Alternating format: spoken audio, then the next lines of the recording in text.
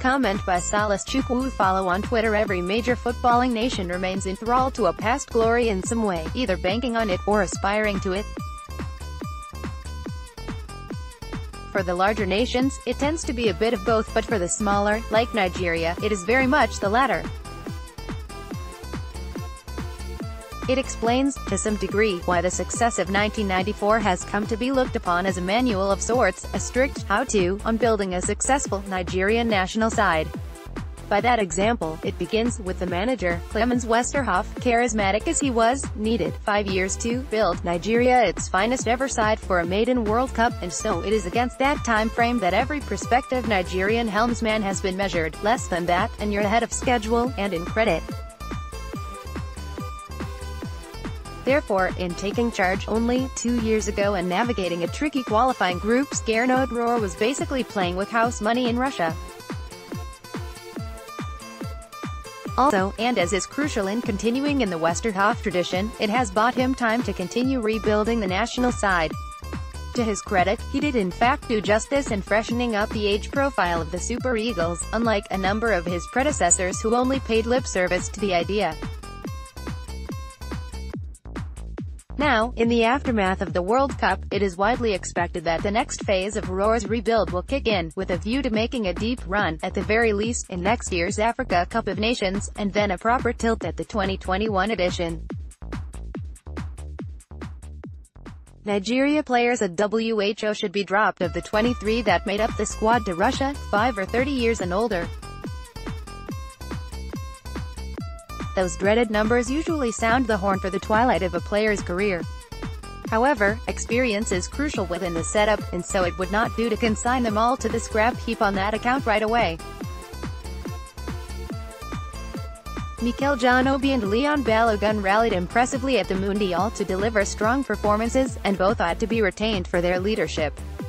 Balogun's steadying hand remains crucial for the continued growth of William Troost-Ekong, who is not quite ready to take the reins himself. For Mikel, AFCON 2019 would afford him the well-earned chance to end his 13-year association with the national team on a high. Elderson Achijule and Daniel Akpeyi, at 30 and 32 respectively, have almost certainly outlived their usefulness in the national team. The former's experience counted for none, while the latter had played himself out of contention with a number of errors, and can no longer be relied upon. Ogenye Onazi, once a linchpin within the team, is another who arguably should be dropped. In truth, his form has been a worry for quite a while. The feeling persists that he has not been the same since breaking his foot in the 2014 World Cup. His feckless showing in the pre-World Cup friendly against England, alongside Joel Obi, was the last straw for a usually loyal Rohr. Another who is surely done with the national team is Odion Ighalo.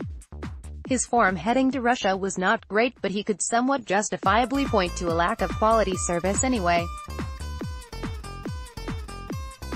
That all changed in St. Petersburg, when he missed 2 gilt-edged chances to put Nigeria into the round of 16.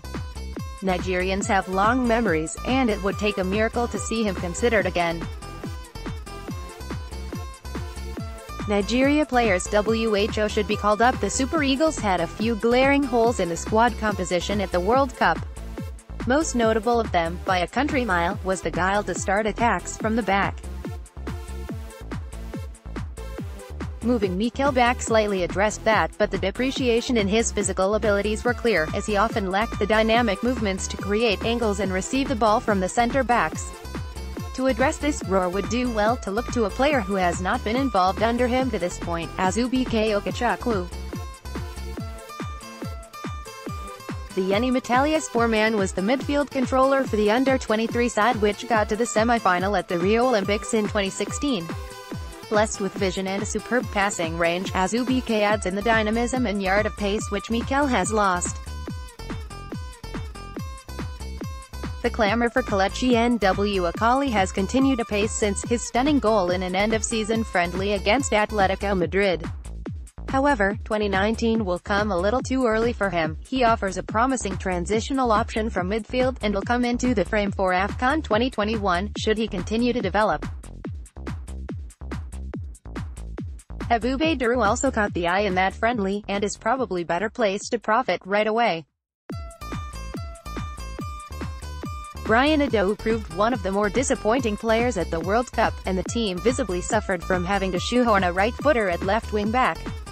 Daru, whose dynamism is particularly suited to bombing up and down, would alleviate that concern. Enyimbazi Muto is another option, albeit a somewhat raw one.